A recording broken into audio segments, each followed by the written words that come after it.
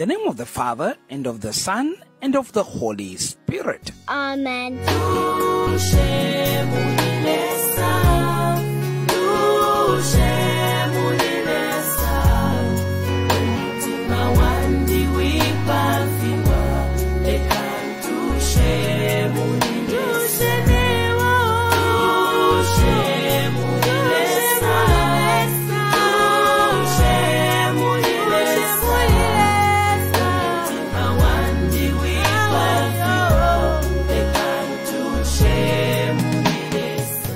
Our Goodnight message on this Wednesday, the 12th of January 2022, broadcasting from the Salesian Pontifical University, Rome, Italy, by your servant Father Eustace Siame, a Salesian of Don Bosco.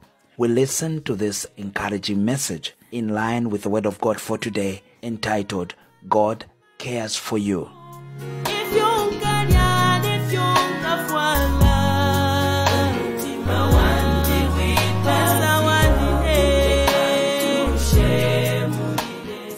Today we read from Mark chapter 1 verse 29 to 39. Jesus coming to Capernaum and getting into the house of Simon Peter after coming from the synagogue, which was just a stone throw from the synagogue. And he found Peter's mother-in-law sick with a fever. And immediately they told him about her. And he came and took her by the hand and lifted her up. And the fever left her, and she began to serve them. The lifting by the hand has a lot of significance here. It is a sign of care, the care that every parent shows to a child in helping the child start doing things for him or herself. And this is the care that God has for you. This is the care that God shows in our lives. He lifts each and every one of us up. The Bible tells us in Psalm 40 verse 2, He brought me up out of the pit of destruction, out of the miry clay, and He set my feet upon a rock, making my footsteps firm. That is how caring God is, making our footsteps firm so that we are able to walk on our own feet. Again, He tells us in Ezekiel chapter 32 verse 3, Thus says the Lord God, Now I will spread my net over you with a company of many peoples, and they shall lift you up in my net. That God will use other people to help Him do that lifting up. And this was a message given to the people who were in exile in Babylon. God lifts us up because He cares. That's why 1 Peter chapter 5 verse 6 to 7 is able to say, Humble yourselves, therefore, under the mighty hand of God, so that at the proper time He may lift you up, casting all your anxieties on Him, because He cares for you. Why is anxiety about the future a form of pride? God's answer would sound something like this. Paraphrasing Isaiah chapter 51 verse 12, I the Lord your Maker, I am He who comforts you, who promises to take care of you, and those who threaten you are mere men who die. So your fear must mean that you do not trust me. And even though you are not sure that your own resources will take care of you, yet you opt for fragile self-reliance rather than faith in my future grace. So, all your trembling, weak as it is, reveals pride. The remedy is turn from self-reliance to God's reliance and put your faith in the all-sufficient power of the promise of the future grace. You can see that anxiety is a form of pride in 1 Peter chapter 5 verse 6 to 7.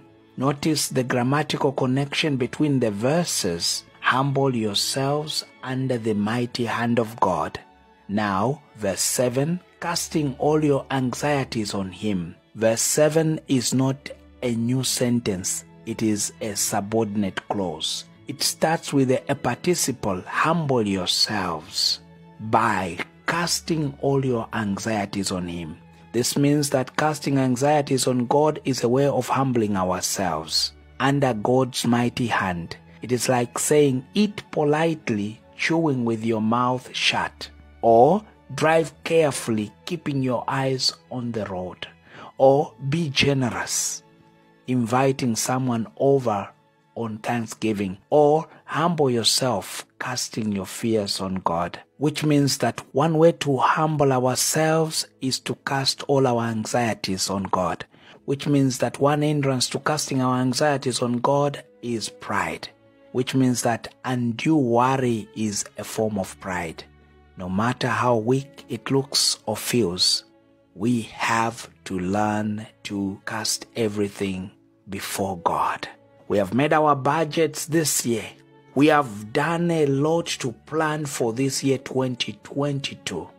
But we have also to humble ourselves before God. Even as we make our budgets, even as we plan, we have to do it in prayer.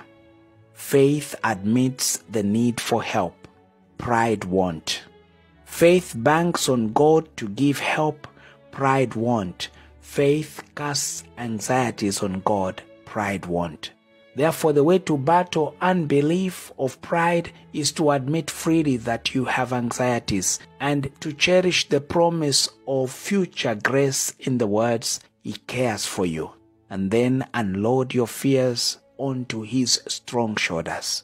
He will surely care for you.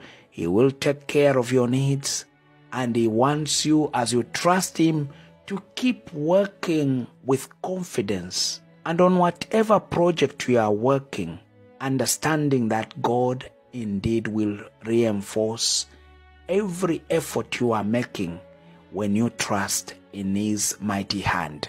Glory be to the Father, and to the Son, and to the Holy Spirit. As it was in the beginning, is now, and ever shall be, world without end. Amen. The Lord be with you. And with your spirit.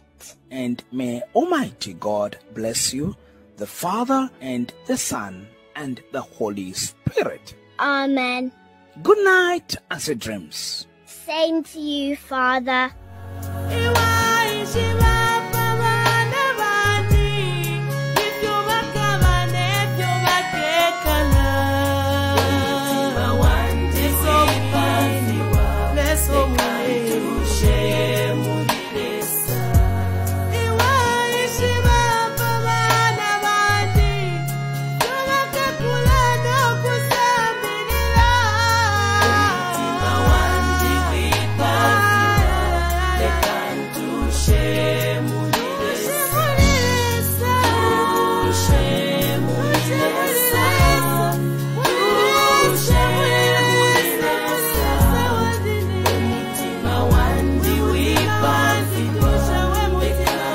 Shame.